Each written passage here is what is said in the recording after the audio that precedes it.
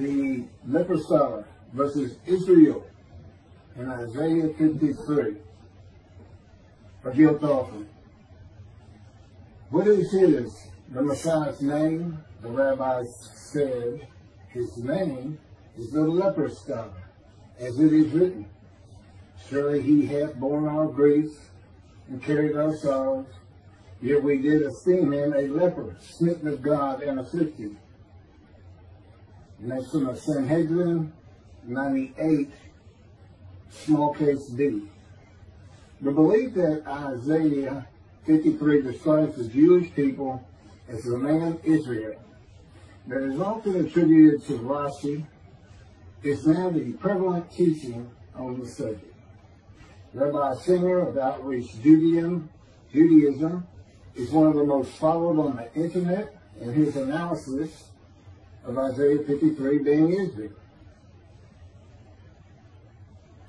His analysis is very similar to Christians, in that he believes the animal atonement and worship laws of the Torah are to be applied to a man, to men actually, and women and children of the Holocaust. The Christians call Jesus the unblemished Lamb of God. Rabbi Singer says the Jewish people who were murdered and slaughtered in the Holocaust were ram guilt offerings for the purpose which might prosper of having the Jewish people return to the promised land. That would be God's purpose that might prosper in chapter 53. Rabbi Singer's commentary from his midrash, Isaiah 53, Jesus or Israel, on Isaiah 53:10. This was posted on a Facebook page. The end of it says, share this with all your friends. In other words, anybody can use it. So, yeah. And everybody should know that, by the way. You can't just use something that's on somebody's site. But if you're given the authorization to see it, it's okay, but you still can't perjure or slander them. I'm a lawyer. I don't practice, but I am a lawyer and I know these things. So, I'm just going to really deal with 53:10. I'm not going to go through his whole midrash or anything.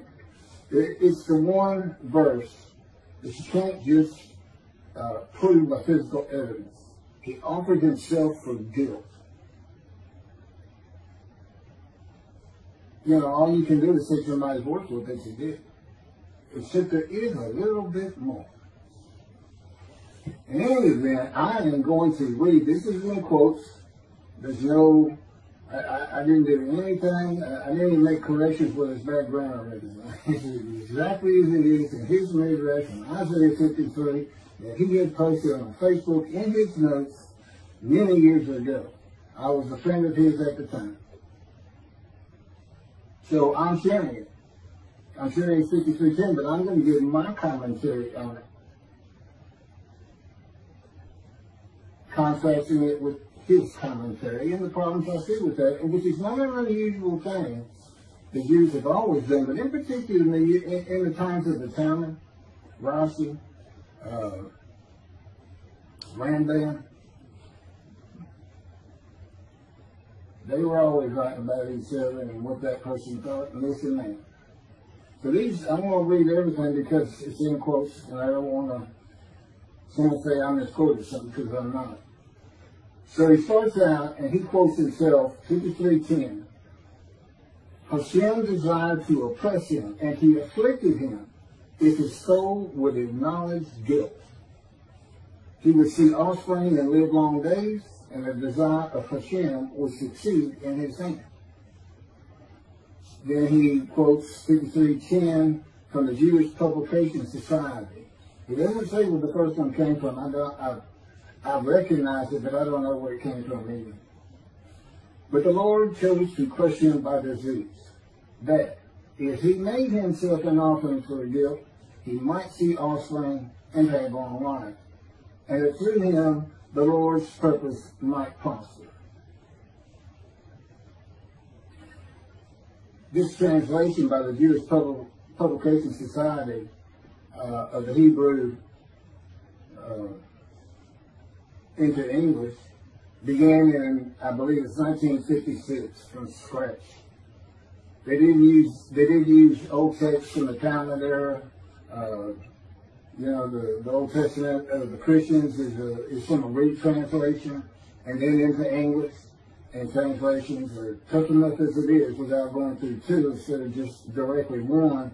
And the rabbis and scholars on language who were involved with that process for many, many years began with the Leviticus Codex, the oldest Hebrew translation of the Hebrew, not translation, the oldest Hebrew Bible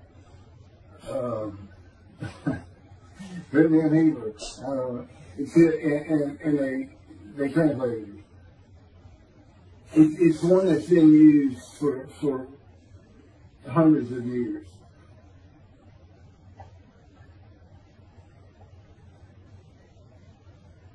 So then, after these two verses of 53:10 from different sources, here's what he has to say. Not only are we stuck with the same God punishment, God situation here, as we were before, this one is even more perplexing. Yeshua was supposed to be the sinless, unblemished Lamb that died for your sins on the cross, and yet it states right here that if he would have acknowledged his guilt, he would see offspring and live long days.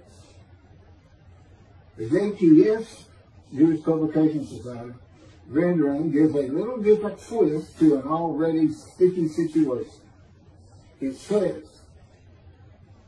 parentheses, if this were referring to Yeshua, close friend, that the Lord chose to crush him by disease. I don't know if you can classify a cross as a disease or not, but I don't think hanging and being crushed are the same thing either. In fact, according to John's Gospel, not a single bone of Yeshua's body was broken. Of course, this is stated so he could be equated with the Passover lamb, and John is the only one that compares Yeshua to the Passover lamb. But how could this be speaking about eternal Israel? Very easy. The offering of guilt in this verse is actually, literally translated as guilt offering. The significance between the guilt offering and the Holocaust is so astounding, even as grotesque of a thought as it is, I could not overlook it. The guilt offering is defined in Leviticus, chapter 7, and goes something like this. The guilt offering is a fire offering in which all the parts are to go up in smoke, and the hide belongs to the one making the offering. I mentioned before that during the Holocaust, Hitler not only burned Jews in the ovens of Auschwitz, but he also used their skins as lampshades and their hair as stuffing for pillows. He sacrificed these peoples on the altars of ovens and kept their hides as his portion, but not until he worked and starved them to death. So, after the atrocities of World War II, the Lord's purpose had prospered, because the land that was sworn to us is once again being inhabited by its rightful owners and is awaiting the final ingathering.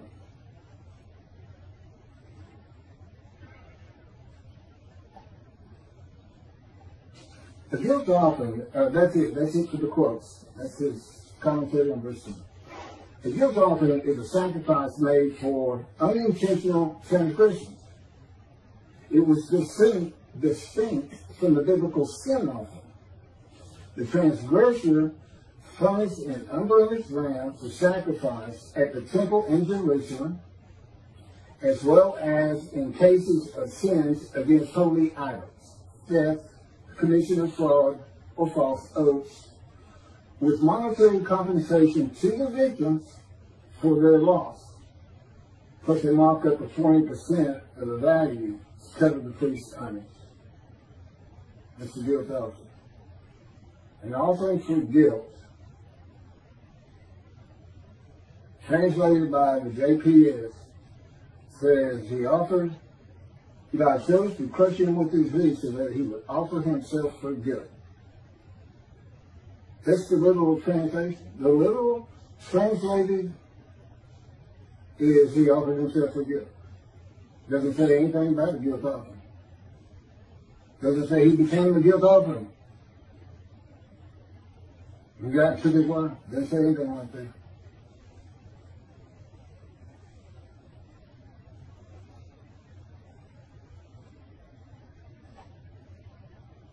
The Jewish people murdered in the Holocaust had not made any unintentional transgressions against Hitler and did not make monetary compensation to Hitler if they did. It is the people Israel that makes themselves an offering for guilt, and Rabbi single analysis, though he seems to be saying Hitler made a guilt offering to God of blemished rams. And these aren't this is an unblemished lamb of God. The unblemished rams of God for guilt offering sacrifices. These are all just regular people. Everybody has some sins in their life. So they technically, if this is what happened, I really can't figure out what he's done here. But I do my best. I try to keep an open mind. But you can't offer an animal in any of the offerings that's blemished, defective, sick, disease. You can't offer them. God won't accept them. And human beings are not a part of an animal sacrificial and atonement system. System of learning. Learning what sin is. Learning it can cost you. You might have to give up your prized animal if you want to be forgiven by God. And it teaches you how to cook your food. It's a system he did away with through his prophets. Isaiah chapter 1, Amos, Psalms. He told the Jewish people. Not only did he say, do not sacrifice your children, which they were doing to a fire god all too often, but he told them, I no longer want your animals. Stop sinning is what it all boils down to. And this is even picked up in the book of Hebrews as a Christian. Basically, Jesus said, God no longer wants bulls and goats for sin. He has prepared my body to sacrifice for sin. The final sacrifice. His body prepared by God. I don't believe that any more than I believe God would accept a blemished Lamb of God, because, and I've already shown the video, you cannot deceive. It's written in the scripture how he manipulated and lied and changed verses. He's a liar and a deceiver. He's a false prophet. He prophesied 5 times of his return and he never did it. And he even said it's going to be quickly, it's going to be quickly, it's going to be quickly. That's been over 2,000 years. But basically, it was his generation. When he was born, everybody alive at that moment is his generation. When they're all dead, his generation's over. They're all dead. He said, I preach you shall see me return. Sounds kind of vengeful, kind of like the movies you see with the fellow getting ready to be electrocuted and tells the one, I'm coming back. Partial. You, the people of Caesarea, there are those amongst you who will see me return. And never did. You, members of my 12, there are those amongst you who will be alive when I return. And never did. My favorite. Book of Revelation. The great story of destruction of all things, and Jesus comes, and the Jews that don't believe in him are not only killed, they're put in hell. Judaism doesn't even believe in a hell. If they don't believe in Jesus, well, why would you believe a liar, a deceiver, in a book of lies and deceit? People who believe in human sacrifice. being healed by the blood or the death of another? Do they not want to be responsible for their own actions as it is? It's a sick, sick religion. And if you knew God as I knew God, you would know how repulsed he is at the thought that he would offer a human sacrifice to anyone, much less the Gentiles. He doesn't get any. You sacrifice to the gods the maintenance did to receive favor. What favor did the Gentiles give God? With their presence in heaven? The continued sinning? I've been told Jesus won't just forgive your sins if you accept him. He's going to forgive all the sins you make the rest of your life. Because he already knows you're going to do it. So he's forgiven you.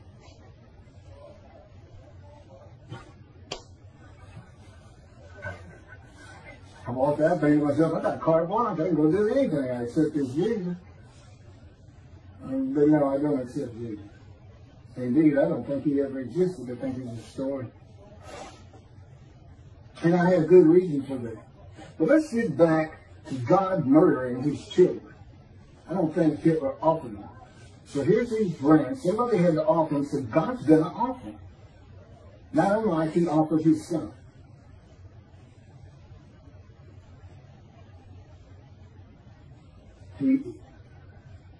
There's no slander. And I haven't even said this yet.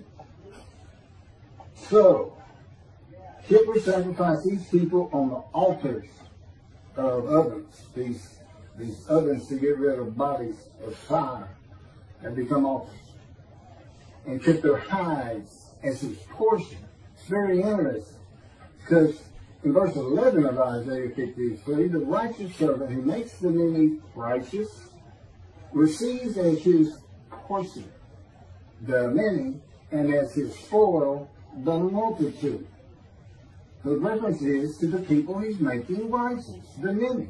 Many will be made righteous. My righteous servant makes the many righteous. Your portion, the many. You keep your followers. Make you donate to your cause, giving God's temple really good. But I gotta wade through rabbis like this. And Jews for Judaism and Michael Sobach, who basically just ignores 10. It's so simple. If you're going to use Israel as the man to be identified in Isaiah 53, who's supposed to be God's representative, like Moses in the day of the Lord, but if you're going to use them, you're going to have to use them as God used them with Moses. You gather every single one of them. They have to agree to a man. I want to know when all Jews got together as one and were plagued by God with disease and brought to grief with sickness, that they would offer themselves for guilt to God. They give them long life and make the many righteous. How many people did the murdered Jews of the Holocaust make righteous? How many of them saw their children after that? None of it makes sense. And Hitler's portion, is it him? Did he make the offering? Why is he getting a portion? Is Hitler the righteous servant of God? It's what he's saying. It's mind-boggling. And yet he's got thousands and thousands and thousands of Jewish people believing this. And I'm that man. I'm God's representative. I am his Moses. And this is what I got to wait to. Those people that follow Tovia, they'll throw you out of a group so fast, they're even suggesting, hey, it could be Elijah, the same purpose. They both have to make people righteous, bring them back to Judaism, and they both have a task which might prosper. God's purpose in Isaiah 53 is not stated. We don't know it until Malachi 3, which is where God announces the day of the Lord. And he says, I'm sending my messenger, who is Elijah, and I'm going to return to my temple suddenly. That's his purpose. Okay, so picking back up. Rabbi Sanders seems to be saying that Hitler is the man of Isaiah 53 who makes an offer of Israel, the Jewish people, which again would have to be all of them if you're going to call them Israel, as a Leviticus land guilt offering. And Hitler receives as his portion their hides. Isaiah 53:12 says God's righteous servant, which is Israel, and we're using the 6 million of the Holocaust as Israel, as best I can tell. Because the rest of the Jews, another 6 million, didn't offer that 6 million up, and that's not what he says. He's saying God did it.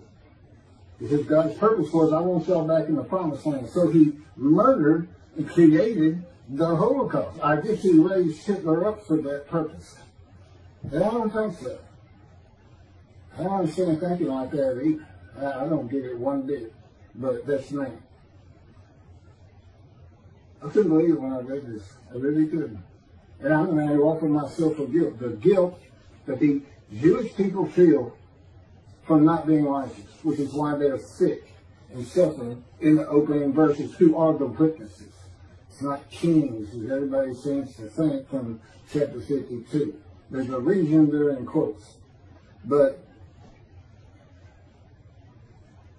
And then God says, well, you got to be suitable for my purpose. And the purpose is, I want you to go make these sinners, these people who are sick, emotionally sick, from being unrighteous, by being my righteous servant. That makes them any righteous. But you got to be made ready. And I have a process you're not going to believe. It's like getting the cadet ready to be a Marine or a Navy SEAL, except multiply that by about 10 million. It's in his power, and with me, he came to me in the womb to make certain that I lived a life of suffering, filled with disease and injuries, and for just many other things. It's in the book. He went to the womb. He came to the womb of Jeremiah to make sure Jeremiah was a priestly, godly man. I was the exact opposite, an atheist for 60 years. And I had a furious spirit just like Moses and just like Ezekiel.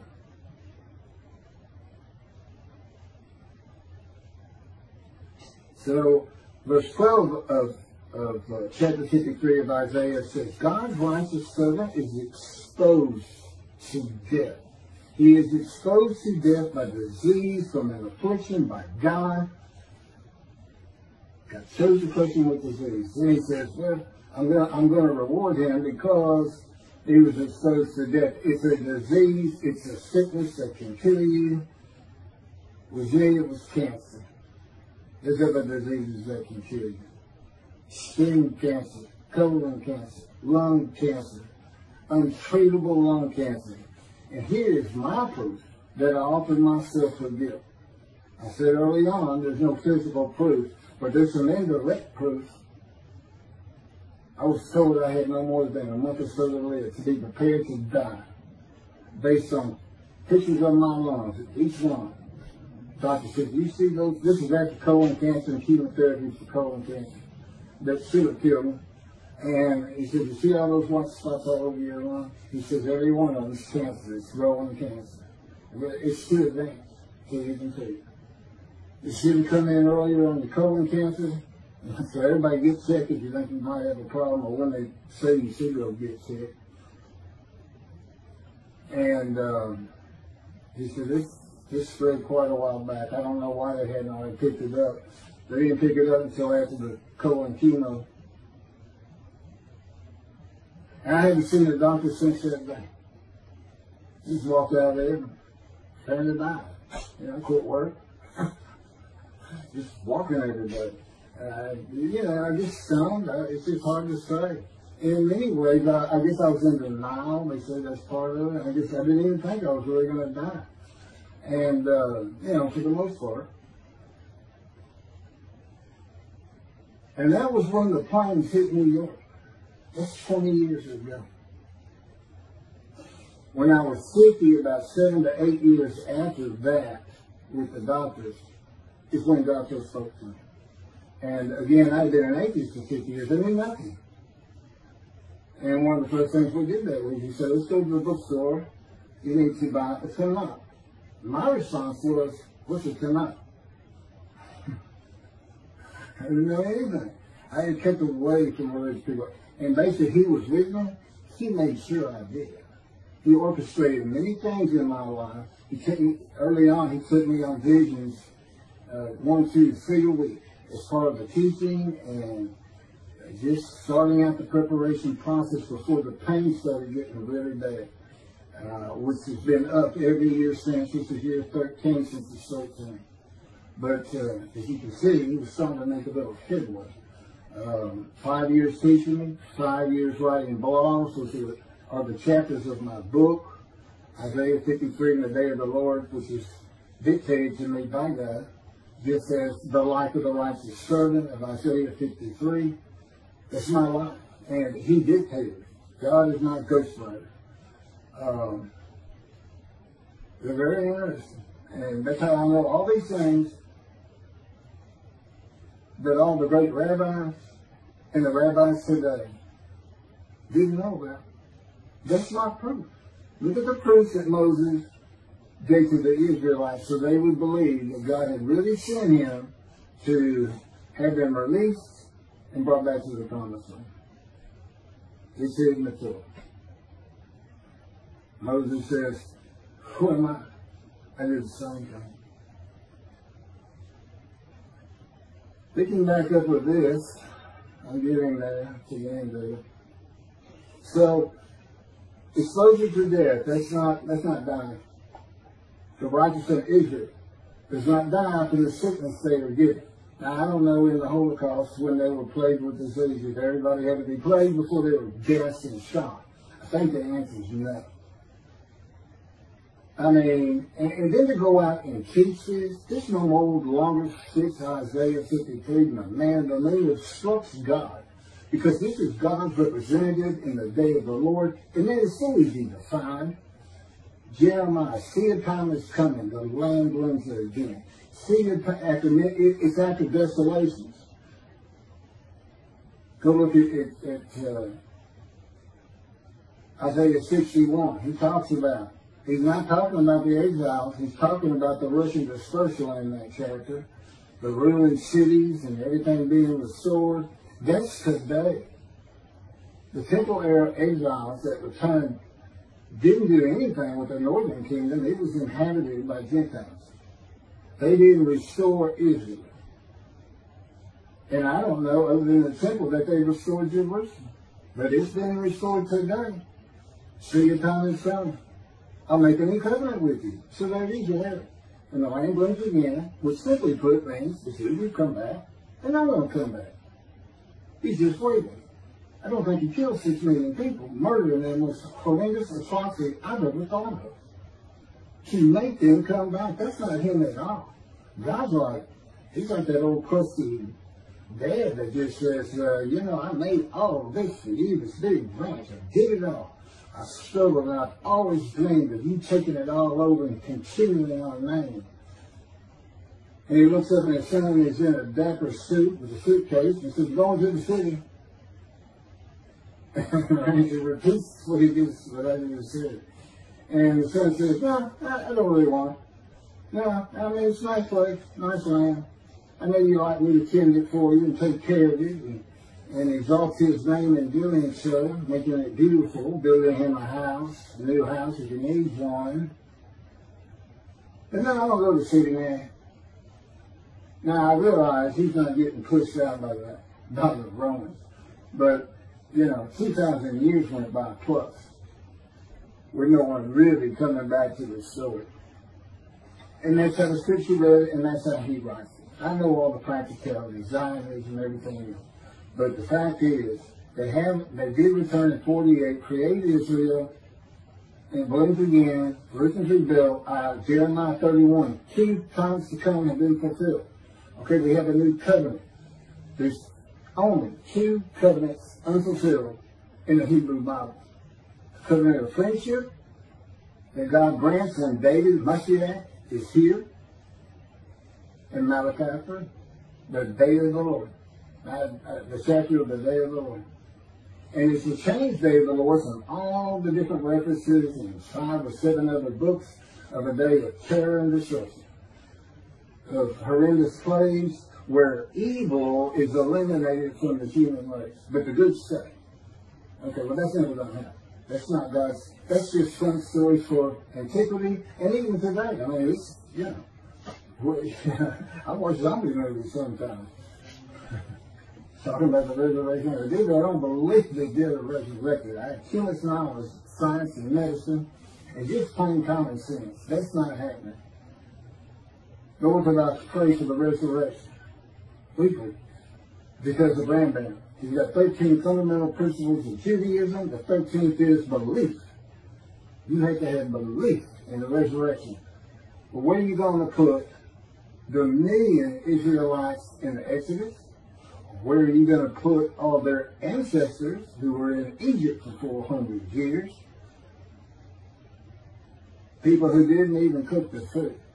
Because God had to teach them with the animal sacrificial and atonement laws. Bring your animal to a fire. Now share in it. At least the priest teach it. It's better even if you're going to not drink the blood. Okay? Part of the laws, rules, and commandments. You're trying to cook it. You can drain it all you want. You need to cook it. And that's what that was about. And he did away with it. And even Jesus did that. God no longer wants animals for sin. He prepared a human body for it. That was never intended for a human body. And God knew what the Gentiles were going to do. They were going to come up with an unblemished land so they could get some free. And that's why Isaiah 53 describes the man as blemished. And with these, by some of the words, if you look up their definitions of the synonyms, serious injuries, it's an entire life of misery. I am the man of Isaiah 53. I make every verse. My midrash will show you that. And so you have all these things that I'm talking about. Of course, they're in the book. I am the exact opposite of Jesus Christ. I am the blemish, deceived prophet of God. I'm not a lamb. I'm a man. I can't be used for the human sacrifice system if anybody's thinking about it. Because I'm the righteous servant of God. They think, oh, that'll be a good sacrifice. That'll be good. What I want to see, now that we all know the Jews are the righteous servant God, all of them. It's 7 million in Israel, 7 million in America, and I don't know how many millions in Europe and across the world.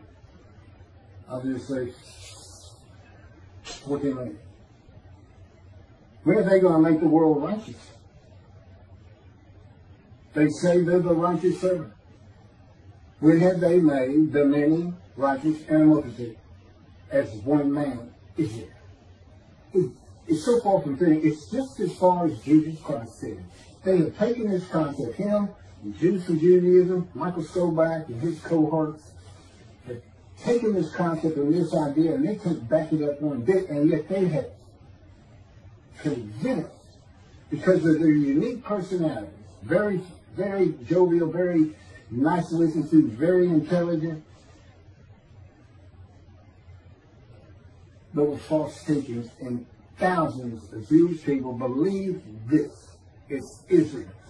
I can't even mention it could be Elijah, much less a Gentile. But that is exactly what God did so he could have his vengeance and vindication against Christianity by saying, you know what? My Isaiah 53 describes a Gentile. I come from Adam. I wasn't allowed to go through Adam with Moses. I come from Adam. In the Talmud, that's Christianity. Esau and Adam. I'm coming from Christianity, and he says in chapter 63, and of the peoples, that's his people, the Jewish people, none are with him. Comes with the Gentile. And it's for his vindication against the Christians because he knew what they were going to do. And Jesus is a Jew. He can't fit it. He's not from the stump of Jesse. He's from the failed ancestral tree. He can't be the man of chapter 11, the anointed, Moshiach who is described in 53. He can't be him for so many reasons. His lies and deceit. There may be other rabbis who've seen these signs. And for Zacharias, riding the ass into Jerusalem, and he says, I'm going to be crucified there by the Gentiles. When you look it up, and he says, all the prophets like this have made. Well, there's 20 prophets in the Jewish Bible, and not one of them says it. What one does say is, the Moshiach will ride ass into Jerusalem. Basically means he's going to be a humble man that doesn't have to be created by me. God's making sure Moses ended up being the most humble man on earth. And I know why. It's because of how God treated him. But I got too much of David that I have to show in the purposes that I have. My spirit is still furious. But the good thing is, I don't feel the fury inside. He can have me talk like this, like I'm furious, and I'm fine. This stuff, I won't even hardly ever say anything. It's incredible. The stories I could tell people once this gets on, just sitting around there, you know, for those who truly believe. And the evidence is overwhelming. Cannot believe it. It's really to tell me you'd have never believed Moses. You and your ancestors would have died in Egypt. You would have gone, you'd have stayed.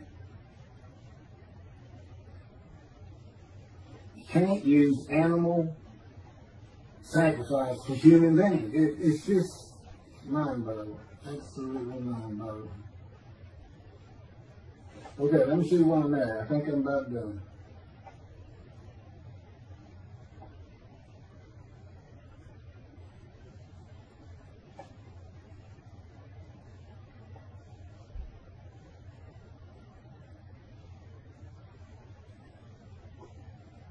You know,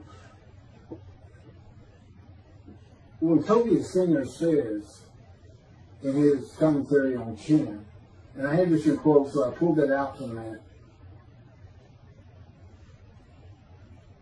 He says that this phrase, that if he made himself an offering for guilt, is interpreted by Rabbi Singer to be, quote, actually, literally translated as guilt offering. Now, he is very well known for interpreting the Bible of his own, without using anybody else's translations. And his people listen to him all the time to see what the translations should be and how maybe the Christian Bible got things wrong, or even the Hebrew Bible.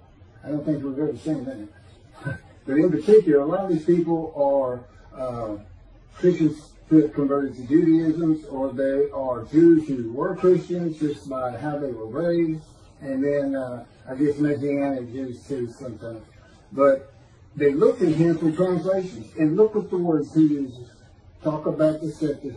Actually, literally, translated as guilt offering. The JPS, a panel of men who worked their lives at interpretation of translations, they didn't come up with that. Rabbis from Orthodox, Conservative, Reform, and then linguistic experts from universities, well-trained, well-pedigreed. And they don't say it's actually literally a guilt offering, and that's what God's saying, so let's use his animal sacrificial system. And in Tovia's case, let's offer up 6 million Jews. You see, none of that works, and none of it works. So what he's really saying is God just murdered 6 million Jews to send them all back to the promised land. That's all he's really saying. Does anybody think God did that? I don't. I don't. I don't even think, when he says he put a plague against them in antiquity, that he really did it. I think the plague was just there, no different than the pandemic we're under. Well, much different, but that's just the way times were when you didn't have medicine, people didn't cook their food, and this and that, he would tell you. He said, but I took credit for him to scare them. I had to scare these people to death. You know, so it goes up to Moses. You go talk to them and come tell us what he says. We're all going to die. You know, you feared God. But not today. Even Judaism is starting to get into the Christian thing of God wants a personal relationship with you. Well, you better go back to the mountain if you think that's true. That's not who he is. You're starting to associate him as a human being. That you want a relationship, that doesn't mean he does. That doesn't mean he doesn't want to do the things he says he's going to do for his creation. He's got a different perspective. He's not human. He is an entity, a being in existence that does have emotions, but he's got absolute knowledge and absolute power. He thinks it, puts it in a vision, he wills it to be. There is a process which goes by with his elements of the unseen, primarily his power. You know, we have all this water on earth, and Moses' name was full from watching this and that. Do you know that there's tiny microscopic particles of water, H2O, in outer space? He drew it with his power from the far corners of the universe to his planet. He decides everything, and that's just the way it is. And he doesn't care for the fact that the rabbis have decided to stay in antiquity in the Dark Ages.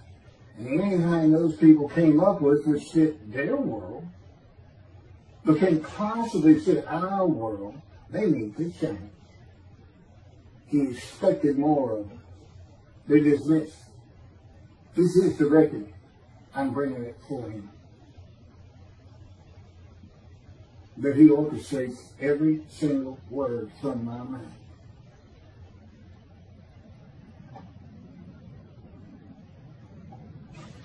Bottom line? Bottom line. Let me change that with this.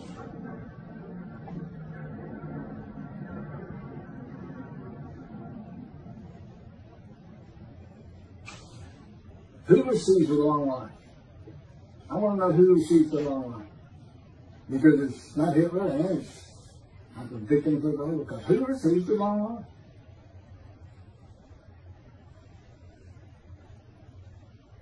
No one. Would God accept an animal sacrifice of blemished humans from the Gentile Hitler? No. He wouldn't. He doesn't accept human sacrifice, period. Were the much less lamb sacrifices for guilt. For being guilty of destroying self, stealing self, theft, this and that. It's not the guilt we're talking about. This verb and adverb or verb and noun. This is the emotion guilt. They said they were sick. Okay, the man's called the righteous servant. What do you think happens? It's because they're sick, because they feel guilty of the sins they've made against God and in their lives and with their family. They told their family of having an affair. Anything. Those are the people who are sick, who need to understand that God does work people of little faith. That God does do what he says he's going to do, and he does it in the manner he's always done it. He selects a man. And for the day of the Lord, he described him. He knew how difficult it was going to be in this age of secularism, atheism. You know, taught me, I'm an atheist. But he taught me up well. And after the 5 years of learning, the 5 years of writing, we had a little over a year to put the first book together, Isaiah 53 and the Day of the Lord. And then just recently, that was a year and a half or better ago. And then here just recently, he just all of a sudden had me write The Life of God's Righteous Servant, dictated it to me. And it didn't take 7 days to put it together. Although I'm still tinkering with it, changing things. Which makes me feel like I'm part of it. He does that for me. I always feel like I'm filled myself. Still make mistakes and errors, this and that. But when I'm dealing with his stuff, I don't ever worry about it. Because I know he's doing it perfectly as he wants it. Were the victims of the Holocaust crushed with disease? I don't think so. I've never heard such a thing. Are the 6 million murdered Jews of the Holocaust all the Jews gathered as one man? No. Did God murder 6 million Jews? No. Have the Jewish people as one man made the many multitude righteous? No. The 6 million murdered in the Holocaust